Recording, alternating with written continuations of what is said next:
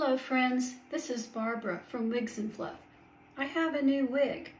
This is the Cinch by Raquel Welch, and the color is Honey Ginger.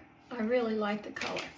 I think the color is absolutely beautiful. I got one problem, and that is these little hairs. These are associated, when you see those little hairs sticking up like that, those little short ones, they're associated with the permatease that's in the wig, and sometimes they just do that. But there's two ways that you can address it. One is with just a water bottle. I keep a spray bottle around just for that purpose. And the other thing that you can do is you can use wig spray. Wig spray helps it to stay down. There it goes again. I pretty much had it under control, but it still wants to do that, and it has something to do, there it is right there, you can see it. It has something to do with the permatease. So, anyway, this is one of those wigs where it just does that. So, I'm going to turn it around and show you the back. There's the side view. See how it comes down in here? It's kind of low, longer in the front.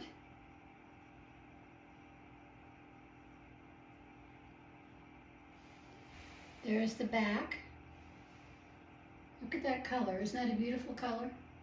I think this is a very realistic looking wig. I love the color. And here's this side here.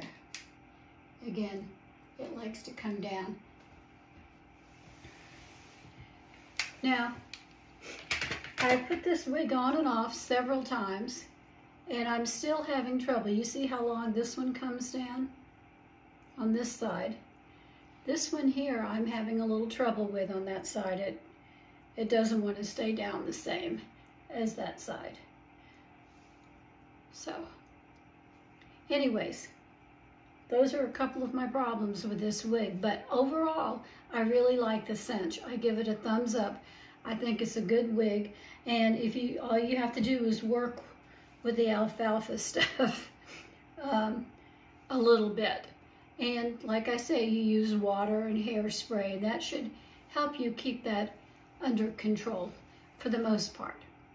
So, anyways, I'm going to take it off, and I'm going to show you the inside. Don't be too shocked. I always worry about that. Okay. My hair is very, very thin. You can see how I'm losing it right here. It has nothing to do with the wigs. It's just what's going on. And I have bald spots in the back as well. But anyway, I digress. Here is the inside of the wig. You can see that it does have quite a bit of lace. All of that is for the permatease. And then it has open weave there and open weave in the back. So this is going to be a nice fall wig. I wouldn't recommend this wig for summer because it's going to be a little bit warm, but for fall and winter, it's going to be nice. It does have the nice ear tabs, and it does have the felt front. So this is just a put it on and go type wig. There's not much styling other than trying to tame the alfalfa look up there. So, but it's a pretty little wig. I really like it. I think it's really cute. I'm going to turn around and show it to you again. There's the side. There's the back. Lovely cut. I love the cut. The cut is just beautiful. I think this is really realistic, except for the alfalfa that just wants to keep sticking up. And sometimes in the winter you'll get that too with static electricity. But this is a beautiful wig. This one is probably going to become one of my favorites, one of my go-to wigs, because I just like it. I like the way it looks. I love the color. The color is Honey Ginger by Raquel Welch. A beautiful color, It really works, and I like it a lot.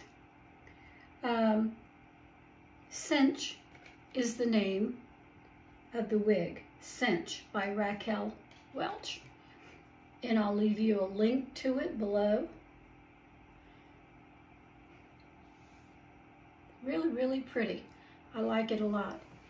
Now, I wanted to talk to you today about something else. I wanted to talk to you about a Bible verse, Romans 4:18. It says, "Against all hope, Abraham believed, and so became the father of many nations." Now, God had made Abraham a promise and said that he would be the father of many offspring, as many as the stars in the sky. But Abraham was fatherless. His wife was barren, and they were both like 90 years old and pretty much out of hope in their own right. Have you ever had one of those days when nothing seems to go right? When everything is just falling apart? You go from not good, not great, to bad, to even worse.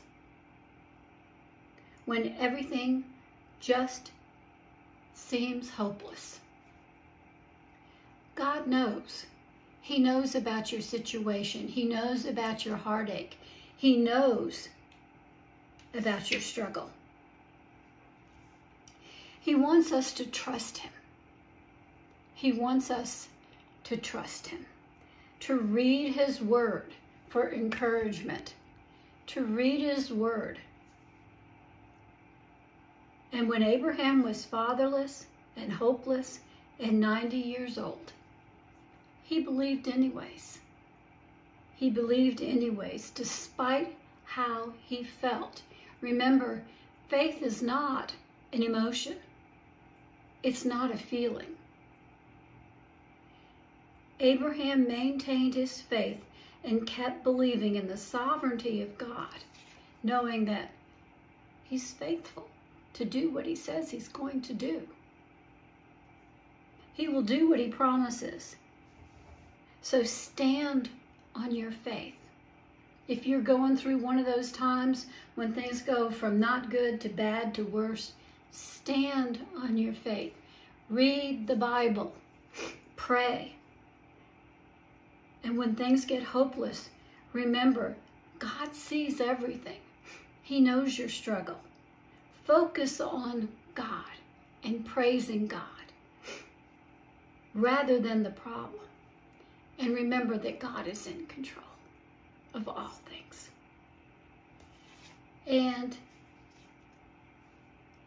that's my story for today. Focus on the sky. I'll see you tomorrow. Bye.